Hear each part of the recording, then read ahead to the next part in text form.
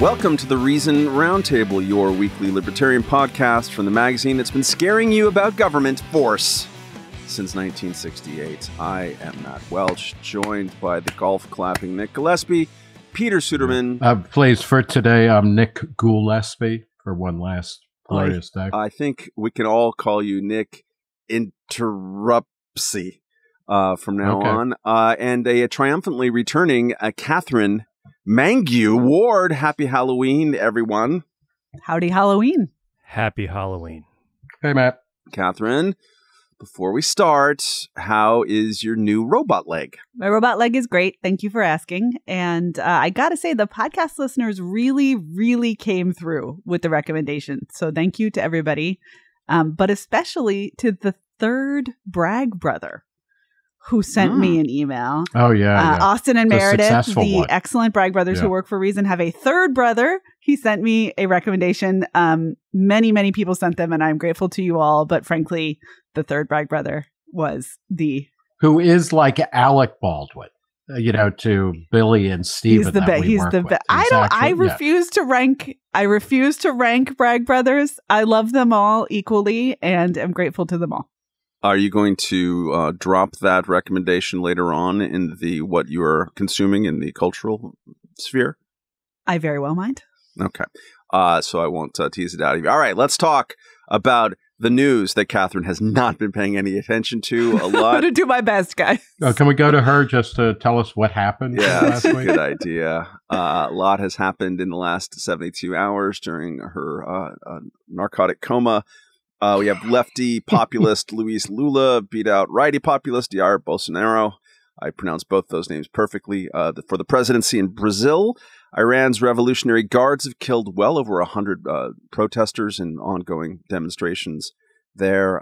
Bay Area Wackaloon got into the house of Speaker Nancy Pelosi, fractured her husband's skull with a hammer. And perhaps coloring our experience of all of those events, Elon Musk finally took over Twitter and immediately began acting just as erratically, maybe even more than pretty much everyone expected. Nick is trying so hard. He's like, I need to interrupt. I need to. Let's start with the latter bit of news, since it's been the subject of feverish speculation for several months now, including on this podcast. And now it's finally here. Elon Musk fired most of Twitter's senior management, announced plans to lay off a quarter of staff, changed the homepage, welcome back several accounts that had been suspended or banned, but not the big one yet, and tried to reassure advertisers that the social media platform won't become a free-for-all hellscape, his words. Floated trial balloons about charging people to keep their verified blue check mark accounts, and otherwise has just Elon Musked all over the place. Catherine, you have two choices that I'm going to offer you. One is to simply to comment on how your South African boy pal has acted now that he's finally gotten charged, or now that you are just wading your broken knee back into it after not looking at Twitter for a while, is Twitter even less important than you ever thought? Yeah, I'm gonna go with the latter, which is that I did take some time off of Twitter. My brain capacity was substantially reduced in the last week, and so Twitter was the first thing to go, and that was not at all the wrong choice. I do think that the absolutely insane series of events that have occurred as Musk has taken over might be clarifying. Obviously, everyone's just going to be screaming at the top of their voices for a few days here, but when things settle down, I do think the idea of, the very, very murky concept of the shadow ban, which has preoccupied much of the American right, or at least the sort of punditocracy of the right, we'll have some clarity around that.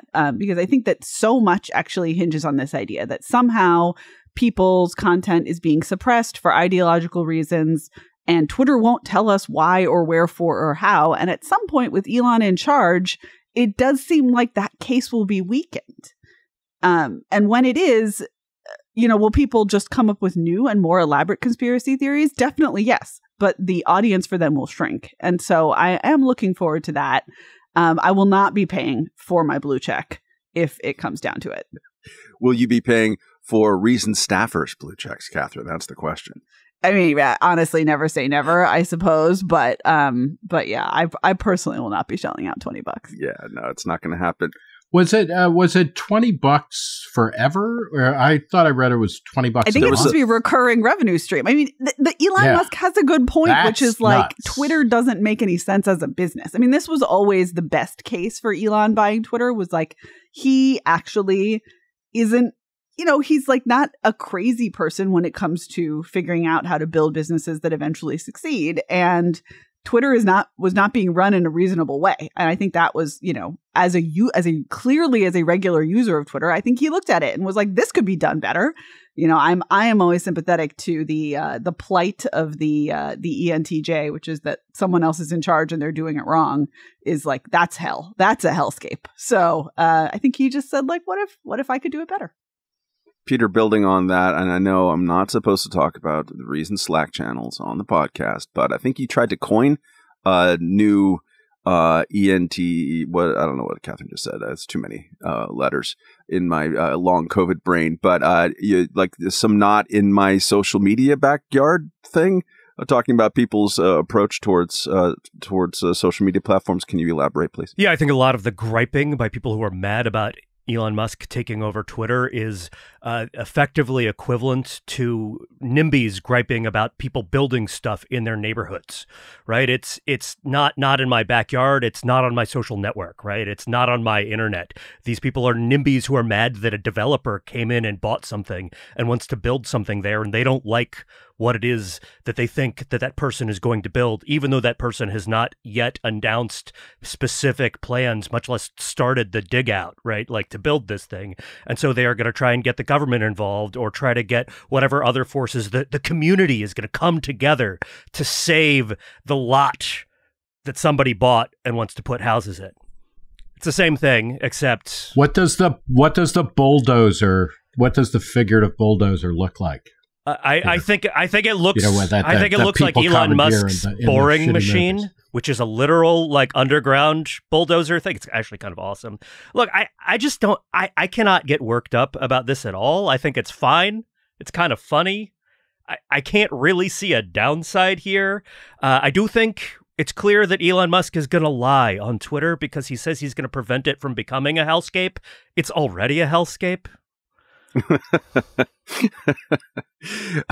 I mean, about the already part, Nick, I think often about one of your observations over time, and I think you're making this back when Microsoft was being challenged for antitrust, that basically by the time people start to get excited and angry and wanting to get regulators on a business or when that business itself is out there trying to write those regulations, that's a good sign that it's already on its decline. There's a bunch of stories recently that like Twitter's super users, the people who drive most of its traffic and engagement, have been fleeing the platform like droves. Is this? They're going to Mammoth, right, or something. You and I won't know what the name of that is. We're too old for that. It's the cyberspace equivalent of Canada. They're going to Gas, which is the hot new social media network. Which I think Gas is the one where you have to give people a compliment every day, but it might be the one where you have to take a selfie each day, which I think is kind of like they're the opposite, right? Like that's the yin and the yang. Either way, it is obviously like the most sinister thing on the planet, right? Is this to you all just sort of indication of that, especially now where like, Facebook and Meta has declined so precipitously that it's no longer like it's not even fun to beat up anymore. Yeah, right. I think they're bringing back the Mafia. But the avatars got the legs, Matt. They got legs. Yeah, they got legs. You know what? We got legs here, like most of us. Maybe not you, Catherine. Gillespie. So, like, why would we go somewhere else to have worse legs than we have? Matt, to me, the best part of all of this was, and you were kind of indicating this, is that everybody hated Twitter before Elon Musk took it over. But now it's really bad, right? Yeah. And just over the past 48 hours, it descended into such a cesspool, a La Brea tar pits of terribleness that people are like, I'm done. Who knows? I mean, I think Catherine is right. Peter is right. Like we have no idea what this is going to shake out. But, the idea that like you buy a company that for a decade has been floundering and that everybody hates, and that you recently had some minor growth in average daily users, but you come in and you fire the people who are running it. What a monster. Like why couldn't he work with the team there? And he's going to fire 1,000 useless engineers. And the reports I read from The Verge, which were attacking Elon Musk, it was all like, it was people who hadn't had anything to do with anything related to the operation of Twitter for like the past 6 to 9 months. So it's like, what? Oh my God! Like, they, are they going to get the news at like, the massage parlors on site that they've been hanging out in for the past year? This is all ridiculous. I suspect that the real fallout is going to be much more mundane than we think. That Twitter is going to be roughly similar to what it always has been. And, without getting too trite about it, it's because the problem ultimately, I mean, there are better and worse ways to run it, but the problem with Twitter is the people who use it, which is everybody in this conversation and other places. So until you either clarify, what are the expectations and what are the limitations of expression in a transparent way, it's going to be basically the same old, same old. Speaking of the problem of Twitter is the people who use it, Elon Musk now, who's the king of Twitter, over the weekend tweeted and then later deleted a post linking to a fabulous conspiracy theory website, speculating that the real story behind the hammer attack last week on Nancy Pelosi's husband, Paul, was some kind of weird gay sex club hookup kind of thing. Here's what we know about the actual incident as of Monday morning. 42-year-old Bay Area sketcher named David DePape somehow entered the Pelosi compound late Friday, reportedly shouted, "Where is Nancy?" which was a refrain on January 6th, storming the Capitol, and got into a struggle with Paul Pelosi, eventually striking him with a hammer and fracturing his skull. Pelosi is expected to have a full recovery. DePape will be charged probably on Tuesday. He appears to be quite delusional and mentally ill. He had a public blog of sorts ranting about evil fairies, which, I mean, they are. QAnon conspiracy they are. Thanks, Arthur Conan Doyle. Theories. I mean, that one codes very right-wing, anti-Semitic. right? That was a big part of Newt Gingrich's contract with America, if I recall. Listen, the fairy problem it's a pre-Christian, pre-Iron Age situation. I don't want to get into it right now, but fairies have always been an issue. Anyways, are we now talking about the Bronze Age anymore. pervert or something? I have no idea what happened. Nick. Tinkerbell. It's pre-Tinkerbell. It's pre-Tinkerbell. Anyways, as happens in these cases, I think 100% of the time, the attack was quickly and immediately blamed on a toxic culture and violent rhetoric coming specifically from pro-Trump conservatives. Some of whom then promptly played down to their own stereotype by immediately concocting conspiracy theories or tying it with Democratic crime policies, or in the case of Larry Elder, making bad jokes about Paul Pelosi. High five, Larry. Way to go. Anyways, Catherine David Frum he wrote a piece in which basically making the argument that both parties suffer political violence, but only one celebrates it. Is that a way of is that a takeaway from this case? I don't think so. It's certainly not my takeaway. Yeah. I mean, I have a major case of both sidesism, and I'm just going to own to that. Like, I really do think that there are very, very, very few pathologies that are owned by one party or the other. And when you look at polling, the sort of alarming number of people who increasingly say that the other party is so bad that they are justified in breaking norms or doing violence if, say, an election doesn't come out their way. You do see that a little bit more among people who identify as Republicans, but both sides There it is, both sidesism. Both sides, there's been a real uptick in that. So I think, the baseline of is one party getting crazy violent and the other party is just trying to keep order and be the good guys is a false picture of what's going on in our politics.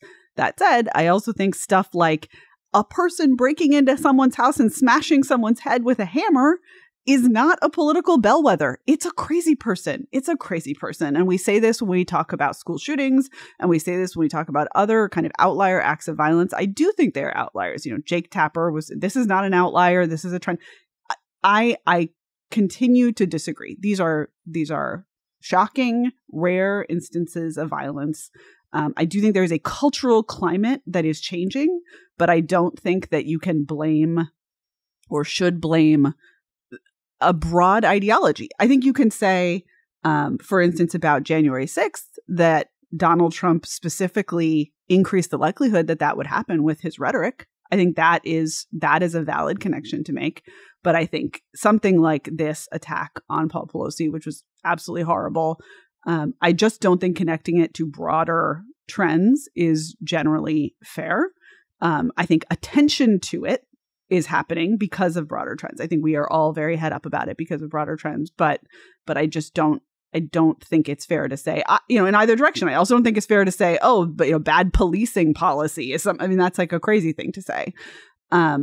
I some months ago was out to dinner on the Georgetown waterfront. I think I mentioned it on this podcast, and there was a group of people protesting outside of Nancy Pelosi's house, her condo in Georgetown. They were lefty protesters, right? They were mad about Medicare for All, and they were mad about Paul Pelosi's DUI and a few other things. There were like 10 of them. They shouted for a minute and they went away. That's still the norm in America. That's how we typically behave. And this is a tragic, unusual, not to be broadly extrapolated from outlier.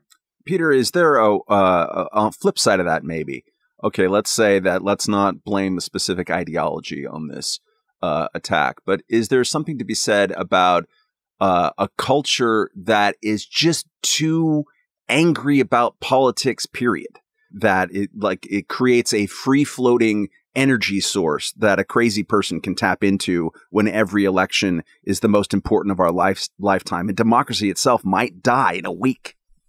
Well, that's worrying. I'm concerned now. I do think that you can criticize the escalation of political rhetoric and sort of and some of the apocalypticism of it. I think a lot of it is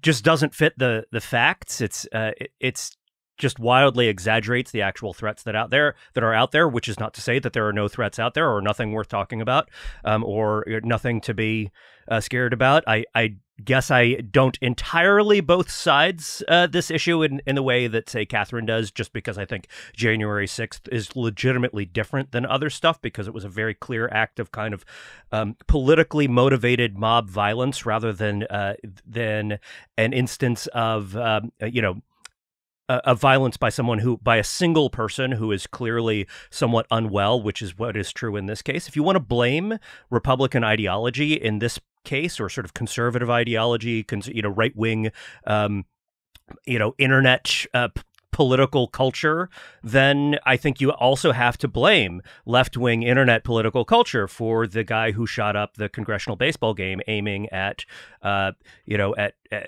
bunch of Republicans, right? That guy wrote stuff online like Trump is a traitor, Trump has destroyed our democracy, it's time to destroy Trump and co, above his repost of a change.org petition, right? He belonged to a Facebook group called Terminate the Republican Party, another one called The Road to Hell is Paved with Republicans, that sort of thing. Now, I don't think that the Democratic Party or liberal ideology is responsible for him shooting up that baseball game. I want to be clear. That's not a position I hold. But I think it's very difficult to say that in one case, it's responsible, and in the other case, it isn't. And so my feeling on these sort of individual acts of violence is that they have individual idiosyncratic causes that are deeply personal, often because the person is themselves quite unwell. And that seems to be pretty clear here. This person did not become unwell or deranged because of online conspiracy theories, even though he trafficked in them and was and like posted a bunch of QAnon stuff that was crazy and is, you know, sort of coded to the right wing. He was already deranged, and because he was deranged, he glommed on to right-wing conspiracy theories as well as the fairy stuff, and he was also a pro-nudity activist at one point. I mean, that's talk about crazy. Nick, is there a media double standard in all of this? If so, is it important, or how important? And also, what do we do with it? I think that there is a quickness and an interest in always teasing out the dark, red roots of any kind of political violence done by an insane person, including, like, we know nothing about this guy, I think, other than that he is certifiable, right?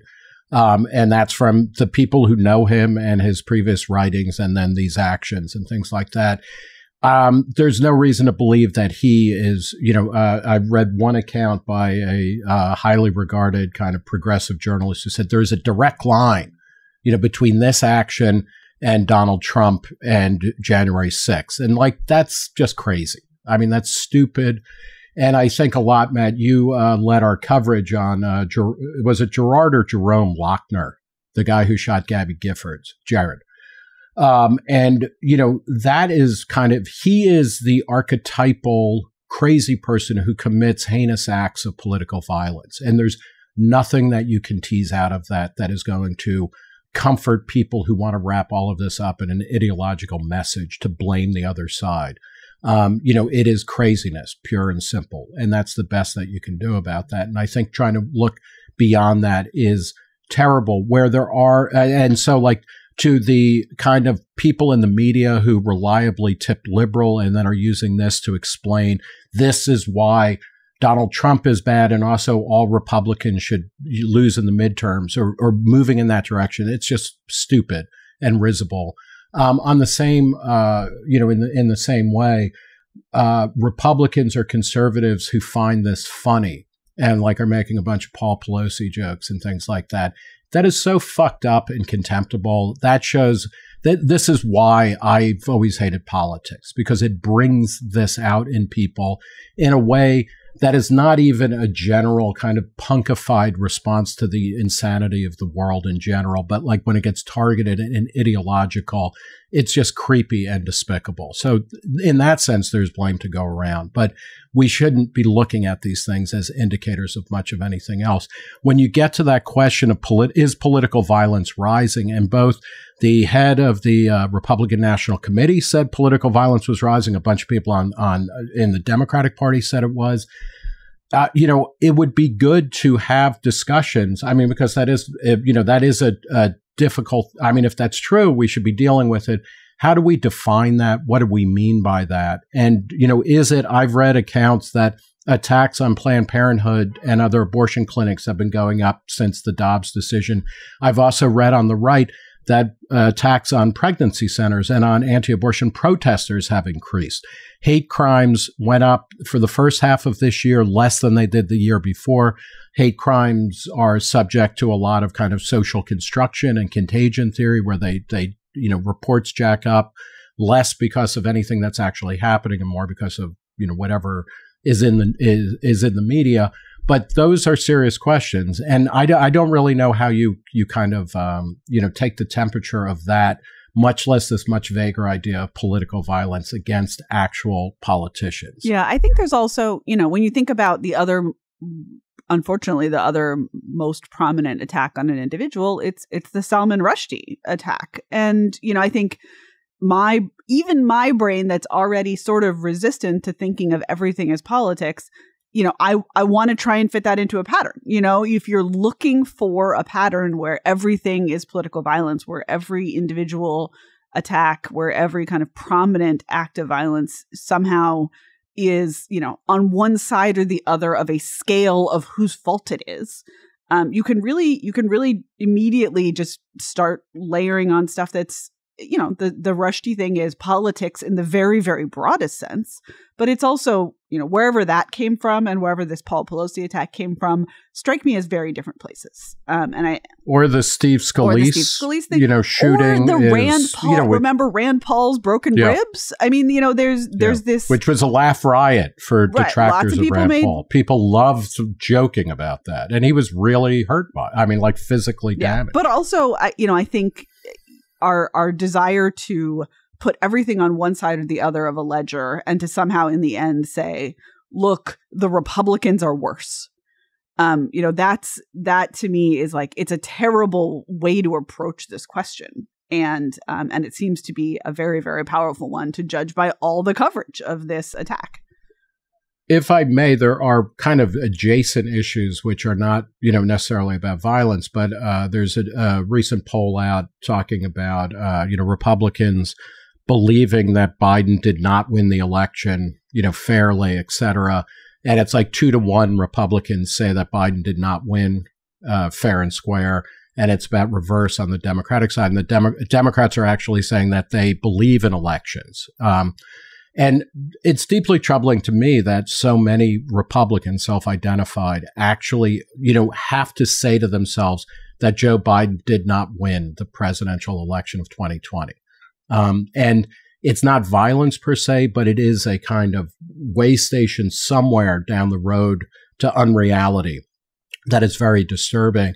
And one of the things that I'm most worried about is that I think I've shared with a bunch of people this fundraising thing that Hillary Clinton is doing, where she's talking about how, Republicans have a plan to steal the 2024 presidential election. She's part of raising money for a group called Indivisible, which has a Crush the Coup campaign because they know that 2024 is going to be a coup. Sounds fine. Sounds normal. And it's kind of like this is all it's good. It's a good sign if most Democrats are no, that's obviously insane. Yeah, but that could be just a sign that they hold power right now. So they like elections until Stacey Abrams loses again. But there is something bizarre of, that 2/3 of Republicans are no, Biden didn't win. And we don't trust the elections. It's you're going to win the midterm elections. And if you're not going to believe them, I don't, what the hell is going on? Yeah. That's deeply, and it's not a both-sider thing at this point. I think one thing to say about political violence, if you hear a lot of what about us might not be the right word or might be the perfect word, but anyways, in moments like this, a lot of people on the right will say, "What about Antifa? What about the guy who was just convicted of murder by running through the parade in Wisconsin?" That in a case that, killed 6 people, not many people talk about. If in moments like this, you are pointing those things out, and that's perfectly fine and correct to point those things out, please do not in the same breath, make jokes about Paul Pelosi or about Rand Paul or about anything like that. The normalization of political violence is, smoothed by, laughing at victims of political violence. Let the comedians do it. They're good at it. But as a general individual comportment level, shit ain't funny. Sorry to cuss out there, Fred Young. Okay. We're going to get to our listener email of the week here in a moment. But first, a word from our sponsor, BetterHelp. Friends, when you're weary, feeling small, depressed by the ever-shrinking days, overwhelmed by all that life is throwing at you, do you focus more on the problem or on the solution? Stressful situations often produce fight or flight reactions, but that's no way to get through every day in life. We need instead to train our brains into becoming problem-solving machines. That's where BetterHelp.com comes in. BetterHelp is customizable online therapy, super convenient and affordable, and ready right now to set you up with a professional counselor to help organize your noggin to become an organ that assists rather than a system that overloads. Here's what you do. Go to BetterHelp.com/roundtable. Fill out a brief questionnaire, match up with a licensed therapist, and you'll already get 10% off your first month. If you don't like your first match, you can get another, and so on, and so on. That's BetterHelp.com/roundtable. Go there today. You'll be glad you did. All right. Reminder to email your queries to roundtable@reason.com. This one comes from Jay Pinkerton, who writes, I was pretty horrified by the $2,500 fines that PayPal was handing out, They retracted them, sure, but it was no accident. They targeted a few of my favorite websites.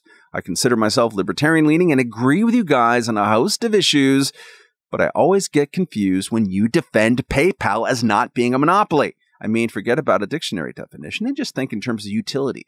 What viable alternatives do I have in the digital marketplace right now? Let's say I'm horrified by what they're doing and want to vote with my dollars, because I really, really do.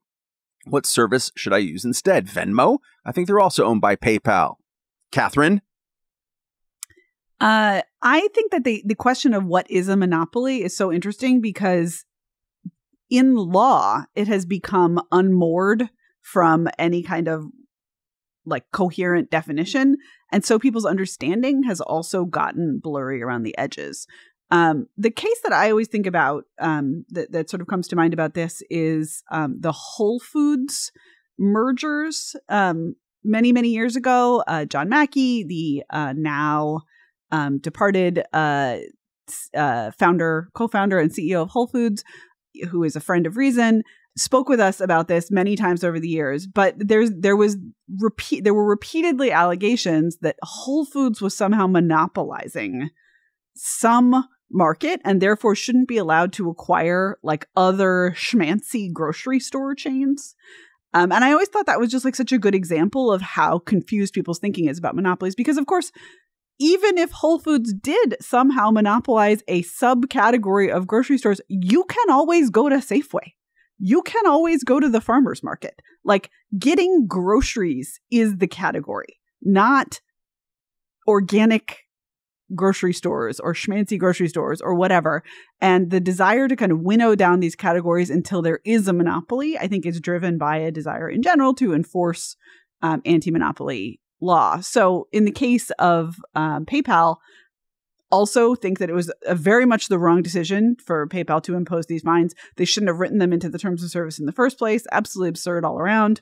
Venmo is owned by PayPal, but there are many alternatives when the category is paying people, which I think is the relevant category, right?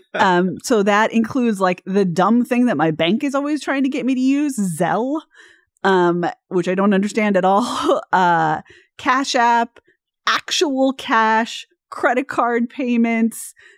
There's, bartering. Like, I don't know. It just seems to me there are really, it is almost always the correct move to look very, very broadly at the category before you declare a monopoly, not only because I want to stave off kind of legal action against perceived monopolies, but also because that reflects the reality. If I want to pay somebody and I think PayPal is behaving badly, I have other ways to pay people. And if I choose to use PayPal anyway, it's because I think the things they've done that are bad are outweighed by the convenience that it provides. And that's a legitimate consumer decision as well. Where do we find what marketplace only accepts PayPal? So I've only used PayPal, or at least almost exclusively used PayPal to buy things through eBay historically. But I'm looking at the most recent eBay auction that I won this weekend for an old printing of Stanley Clisby's historic cocktail book, New Orleans Drinks, Famous New Orleans Drinks and How to Mix Them. I paid $15.95 plus shipping for it. And I'm just looking at the listing, and not only do they accept PayPal, they also accept a bunch of major credit cards, but also Google Pay. And I didn't even use any of those things. I did this entirely on my phone and used Apple Pay, which is connected to a credit card. And so I completely circumvented PayPal, not even because I had problems with PayPal, but just because the easiest way to pay for things on my phone is Apple Pay connected to a credit card that, as far as I know, is not owned by PayPal. And so it just doesn't seem to me like there's any major marketplace where the only payment option is PayPal. It might be that there are some marketplaces where PayPal is more convenient, but I'm struggling to think of where is it that the only thing they accept is PayPal. Yeah, I just checked the one place that I used to use PayPal, which is obviously Baseball Reference, to do various things there, and pay for the Dave Dravecki and Eric show commemorative John Birch Society pages. I think they don't even allow people to they don't do that anymore, to advertise on pages, but they allowed some of us grandfather people. So I still will have the say though page. that after the story came out about the fines, I moved my money out of Venmo that I just sort of like had some money kind of sitting in the Venmo account because I did not want to be sort of to be involved in that service any more than is necessary. Before Peter interrupted me, I was going to say that they used to only take PayPal for the advertising and things like that, which is the only reason why I started PayPal to begin with, I'm pretty sure. And now they accept all credit. In fact, I've been paying with credit cards or debit cards ever since. Nick, do you have some thoughts about the monopoly? Well, one is PayPal was co-founded by, a certain sinister South African-born refugee billionaire, right? So, I think that's all we need to say about it. But to Catherine's point, it's really fascinating. One of the mergers between Whole Foods and I think it was Whole Oats, which was another, kind of boutique organic food store. The FTC actually developed a new definition of a market. So it was literally not organic grocery stores. It was like fancy schmancy organic grocery stores because Walmart sells, by a factor of like 6 trillion more organic produce than anybody else in the country. So it can't be organics because then Whole Foods wouldn't have a monopoly, et cetera.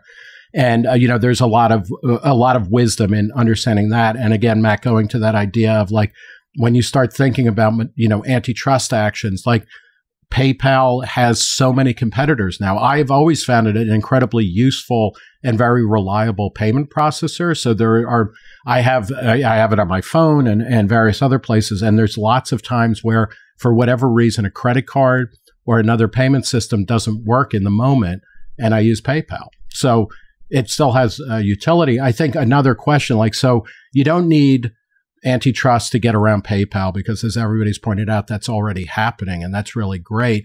There is an interesting question of when these kind of back-end services start saying we are going to become moral middlemen as opposed to merely, financial middlemen.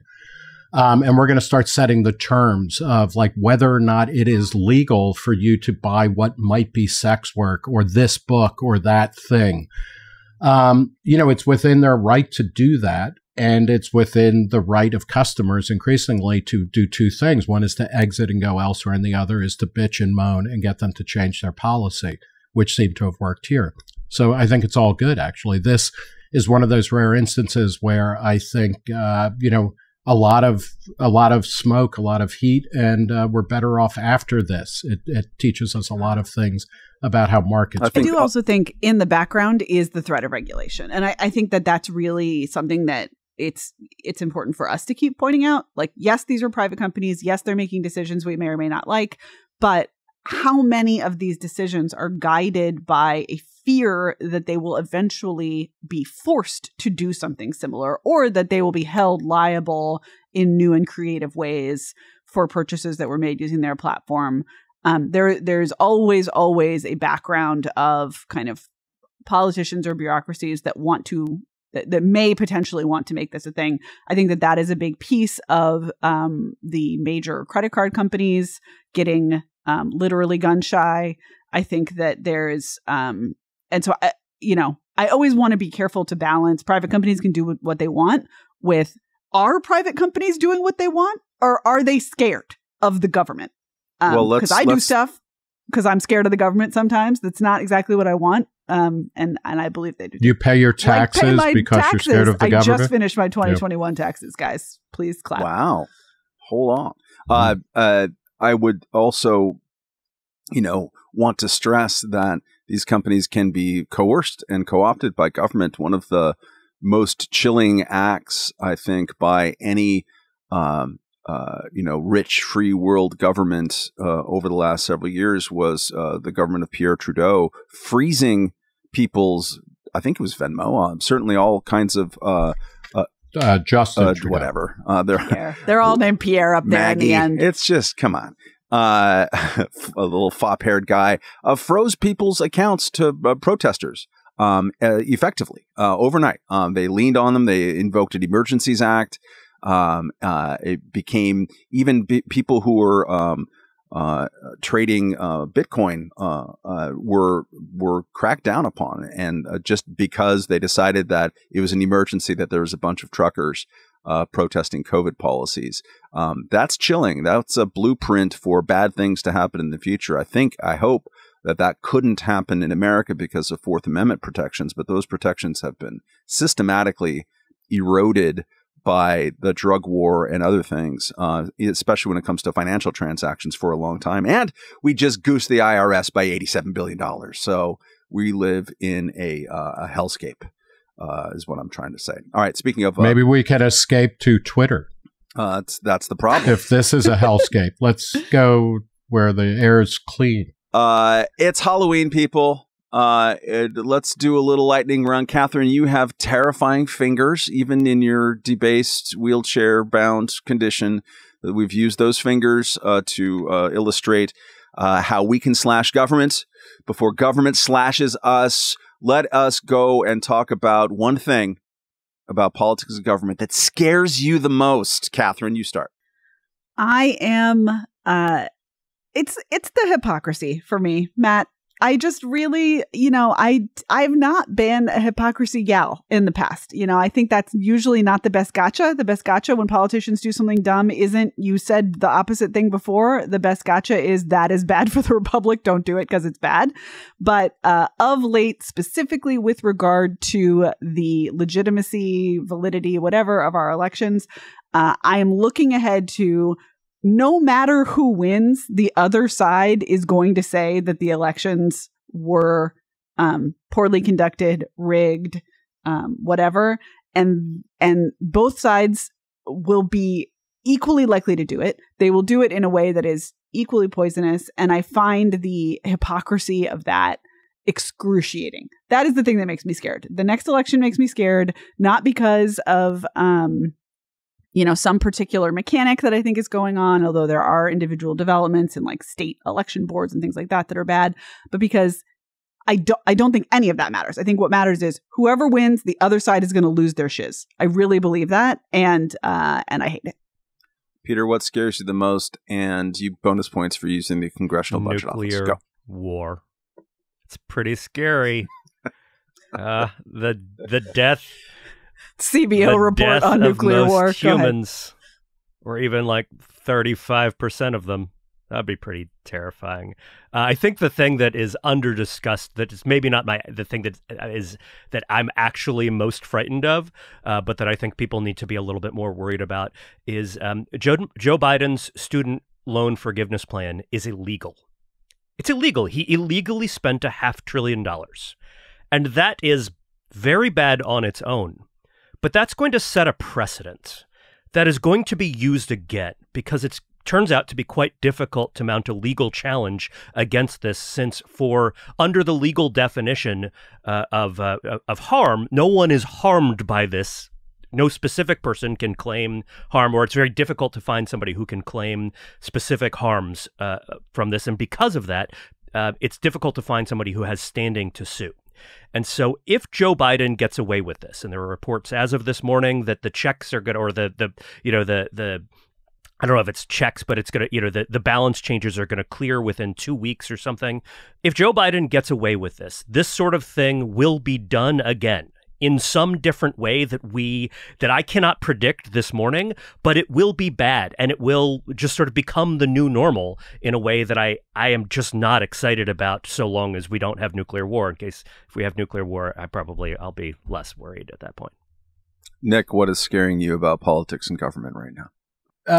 Right now is gridlock, or the idea that gridlock is good or is good enough, which comes up a lot. And we're about to have a divided government because the Republicans are clearly going to win the House. They may take the Senate. And there's a lot of people, and this is a real reliable libertarian kind of go-to to say, well, gridlock is good. It used to be more effective in actually restraining government spending, but so much of government spending is on autopilot now that more and more is going into what are considered mandatory outlays, entitlement spending in particular, interest on the debt, things like that. And it's gone now where it's starting to approach 3/4 of government spending. And it terrifies me that we have gotten to a point now where most of our hardest fought budget battles or spending battles are really symbolic, because the real spending is elsewhere, and we are content to go along with that, to go along with a kind of symbolic activity. That's the equivalent of, marching in a gay pride parade or a 4th of July parade or something. We have to turn back to what is actually driving massive amounts of federal spending, and with waste, it, a fraud, lot of and other abuse, things Nick. downstream. Waste, fraud, and abuse. Gonna get it someday. Yeah. Over the weekend, there was a. Well, I'm actually kind of glad that we've given up even talking about that, because that's always a lie, that we'll claw back the overspending of this stuff. So. There was a clip over the weekend that was widely shared and high-fived by so many journalists and commentators. Bill Kristol was one of them, but it was mostly left-of-center types, although Bill these days is certainly... he's practically working for the commentary. But it was of Barack Obama giving a speech in Wisconsin, I believe it was, just growling about how the Republicans are coming after your Social Security, and everyone's like, "Yeah, high five." We need more of this on the campaign stump. And this isn't necessarily my what scares me the most, but it's a sign of how absolutely debased. Not just politics, but the coverage and processing of politics. So many journalists, let alone the Crystalites, were super excited about this when Obama, 13 years ago, right before he became president, told the Washington Post, "We can't continue kicking the can down the road on Social Security. On my watch, we're going to have to fix this because everybody realizes that this is a slow motion disaster in the making." And to see a guy go from there to 13 years later, absolutely demagoguing in a way that's not even at all realistic about where the Republican Party is at when it comes to this issue. And then to see everyone just high-fiving and themselves engaging in the forgetting of that. That's a sign of where we are. I guess my big fear is that with all of the populisms on the left and the right, which gets worse, and Stephanie Slade writes about it wonderfully for the magazine, read everything she writes, that at some point someone's going to be clever enough to use the ability to conduct pretty much total surveillance on everything we do. That is the story that kind of excited everybody in 2013 and 2014 with the Edward Snowden revelations, how much the NSA can do, how much there's just every digital thing, every phone conversation, the government has the ability to tap into, and we've kind of just forgotten about it. It's still there, and it's still waiting to be actualized by someone who cares, and that's going to be a dark moment or a dark possibility lurking around as we get into a much more punitive idea about what politics is for, which is basically lock her up and lock him up and lock you people up. This is why we need an analog revolution, and I don't just mean tube amps, though I mostly mean tube amps, but also like Moleskine notebooks. No, you're not wrong. Pen and paper. No, own your media, but you're going to have to build some storage space. All right, let's get to our end of podcast, what we have been consuming. Peter, why don't you start us off? I have been rereading 2 William Gibson novels, The Peripheral and Agency. Those are his 2 most recent novels. They are set in near futures, and in one case sort of in a kind of alternate present, as well as in a further future, after an event he calls the jackpot. The jackpot is a really interesting concept. I'm going to spoil it just a little bit here, but it's basically that humanity had all the things happen. All the apocalypses just happened at once. So like climate change and nuclear war and like the meltdown of democracy and social order and like hunger and starvation and just like, and so in some ways it's horrific and apocalyptic, but he also is like, well, we sort of there's still people and there's still new technology after this. And yeah, it's kind of not great that like the world is run by like weird Russian kleptocratic family gangs. But on the other hand, things seem basically safe and stable and people learned from the jackpot. And then they go back in time, or sort of back in time, to offshoots of the timeline that are not actually in their past, but are like sort of branches of their past that no longer affect them directly. And they mess with global affairs and technology, and it's just the novels are both very just very engaging to read in the way that Gibson's work always is. He's just super smart about how technology works, but he's really smart about how technology affects culture. And there's like in The Peripheral, which is now an Amazon TV show in particular, he takes us into a near future world in which like today's sort of like high tech or tomorrow's high tech has kind of filtered down to the lower classes. And there's like guys living in trailers who are like all these sort of drones just like sitting around on their property, and the way that like now people have their, you know, motorcycles and their half built cars and that sort of thing. And it's really fascinating and fun to read. And even though I like his politics are very left, and he's just much more interesting than almost anybody else who is speculating about, you know, the next 100 or couple of 100 years of human existence and how it might turn out. So that's 2 William Gibson novels, The Peripheral and Agency. Nick, what have you been consuming? I've been reading David Hackett Fisher, the historian's latest book, African Founders. It came out earlier this year. African Founders, How Enslaved People Expanded American Ideals. And this is a history of Black Americans, essentially, from the moment that they showed up as slaves, and actually even, I guess, a little bit before that, through about the Civil War. But before they were freed. And he looks at the ways in which slavery developed in different sections of the country. So there's the Deep South, there's the Mid-Atlantic region, there's New England, et cetera. And he traces basically the way that they acted and how that fit in with and changed or challenged kind of the way we think about America. It's a fantastic book. It is so rich and thick and deep in history that it just changes the way you would think about colonial America as well as early Republican America. And it's kind of reading through it. It's kind of an answer to the 1619 Project, which obviously had a bunch of historical questions, about its interpretation.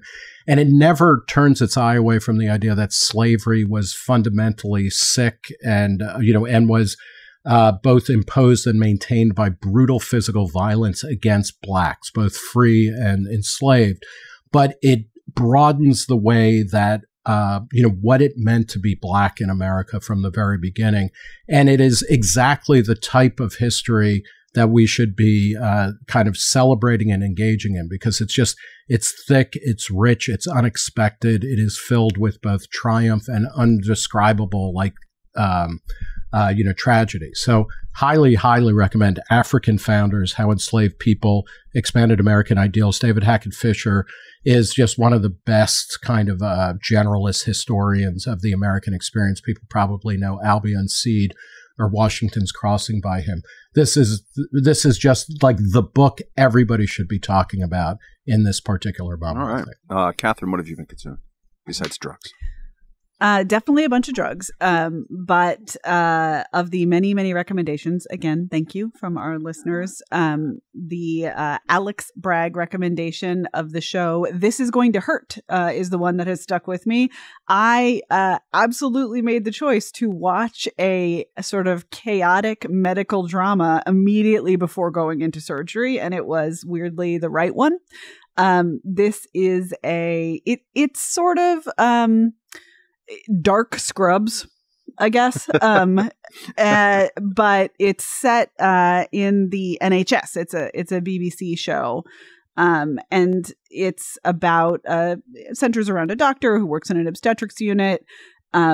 Everything is a mess. Everything is bad all the time for this doctor, in a way that feels very realistic. There's sort of like not enough clean scrubs in the machine after he works a double shift type thing.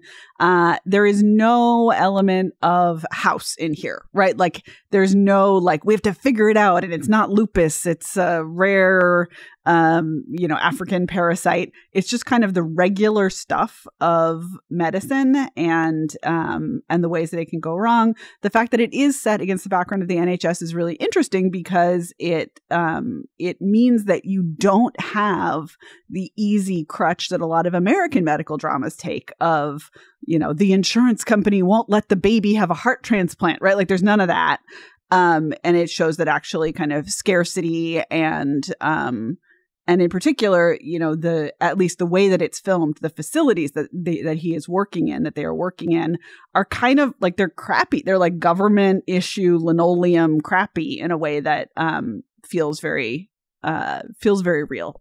I really enjoyed watching a bunch of doctors panic and have blood spurt all over them right before going into surgery. I think because it provided a contrast to what I assume my experience was. Like no one was like hungover and full of despair while they were operating on my knee, or at least it didn't show. So I recommend this show, whether or not you are about to be cut open by a doctor. This is going to hurt. I guess it's an AMC show. I think that means you can get it on Hulu and some other places. I watched it on Amazon Prime. So your knee-jerk reaction was that it was good? I hate you. And I hope you die on the operating table. Yeah. Pretty specific. Speaking of people you hope to die on the operating table, I watched a 5-part documentary series on the Lincoln Project. It's called The Lincoln Project. Why did you do that? Well, because it could be any number of people that I'm referring to here. This is a Showtime documentary. The 5th and final episode airs this week on November 4th. I think it's this week. So you haven't seen the end of it yet? Thank you for questioning my integrity. But yes, I have, Nick, because the miracle of streaming services are such that you can watch it even before its last official broadcast time. I wasn't challenged. Sure. I was just so how it ends. I do know how it ends, and that will make one's heart swell with even more hate than the rest of it does. So the Lincoln Project, for those of you who kind of like don't remember exactly, it was founded in 2019 by a bunch of kind of never Trumper Republican political hitmen and strategists. Steve Schmidt, who was the campaign manager of the John McCain campaign in 2008. Rick Wilson, who you might recognize. He's the guy who wrote, I think, Everything Trump Touches Dies. And all these guys became these sort of Republican, pugnacious MSNBC commentators. There's also Jennifer Horn, who at some point was the Bill Weld campaign manager when he was running against Donald Trump. A bunch of other people besides. And so it's directed by Kareem Ammer and Fisher Stevens, who are like Hollywood lefties, have done documentaries. Fisher Stevens is also an actor. And so they got access. They were fascinating, being having hated Trump, and they came across these characters. Stuart Stevens is another one. Well, for the Lincoln Project, who like, oh, how are these Republicans like doing these great kind of like Trump tweaking ads that make Trump mad? They put up a billboard of Ivanka and Jared Kushner on Times Square, and to make them super angry. So they went and they got embedded with them as in the final months of the 2020 presidential election. Basically, Lincoln Project would run an ad usually in Washington, D.C. on Fox, on Hannity, knowing that Trump would see them to try to provoke a reaction. This would then go viral online, and everyone would just mash the donate button. They would use that money to make more ads and also to attempt to influence the voting in Arizona and Georgia and some other places, including 7 Senate races in which they lost all 7. This will scare you straight from politics, from passion, from hating Trump, from loving Trump. They show a lot of of documentary footage of January 6th and like the worst excesses of Trumpism, which serve as kind of like you wakes you up through the fog that you had tried to put behind you if you sit and watch through the whole thing. But the great part about the documentary is that so they get this access. It's the last 2 months. They're all decamping to Park City, Utah, to kind of all sit in the same office together. And it goes through the drama of the election and everything like that. And then just before the election itself happens, the organization itself just starts to implode so spectacularly. And you have all these guys, the sympathetic cameras there to watch all of it happen. John Weaver, one of the co-founders, is seen to have sexually groomed and harassed a whole series of interns, and people knew about it and they lied about knowing about it. It is a disgusting documentary, really. It's well enough done that you can take away a bunch of different things. There's an interview with Fisher Stevens last week. I'm going to write about it pretty soon. In which he says, I'm just hoping that this really motivates people to vote in the midterms, and presumably like against MAGA candidates. And it like motivates me to never pay attention to politics for the rest of my life, which would be hard given my job. It's just gross. It is absolutely grotesque people doing grotesque things and making themselves rich and then backbiting and turning on one another and freezing people out and talking crap. Steve Schmidt is a monster of a human being. I wish him all the worst possible that could happen to a person legally to happen. So check it out if you have a taste for such things. Again, it's well enough done that it can support your own conclusions, including being really, psyched about these troglodytes getting themselves rich by tweaking Donald Trump, if that's what you like. But Nick, the final episode, the final 5 minutes of it, to see how they go through all of these horrors and then can still raise money at a Beverly Hills fundraiser afterwards. It's special. It is a special series. Did it make you want to go start your own firm that's called like Something Strategies? It's amazing, and it actually like it shows how this economy works. And the guys will just basically admit. I mean, they had companies within the company. They raised $100 million for 2020. They kept calling themselves the most successful super PAC in history.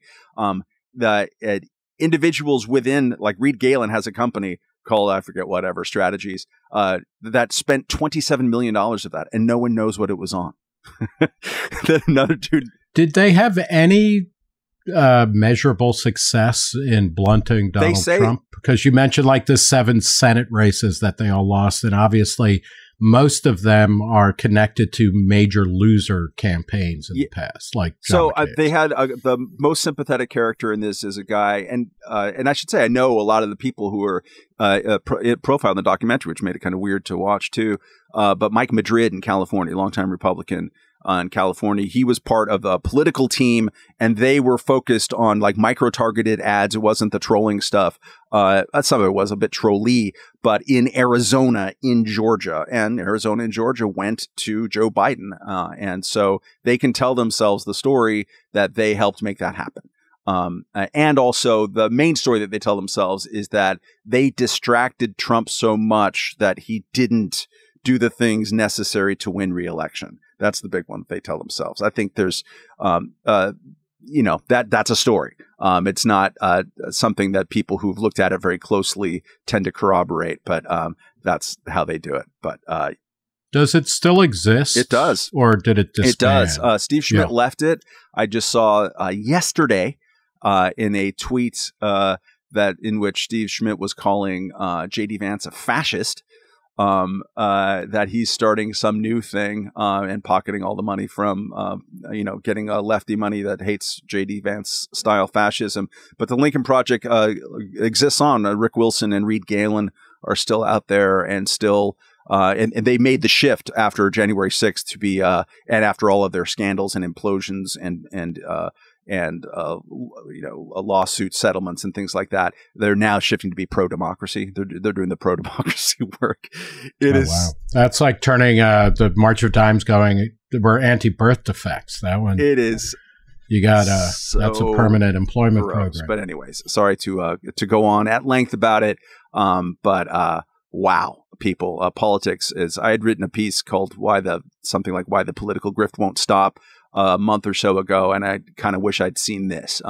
It's the conversion of your political hatreds into bad people getting rich and not otherwise really impacting politics one way or the other. Is something that we should all learn from, and maybe stop throwing money at your hatred. That's the end of the sermon. Okay, thanks for listening, everyone. Go to all of our podcasts, including the Reason Interview with Nick Gillespie. Nick, do you have something to advertise, an upcoming show or something like that?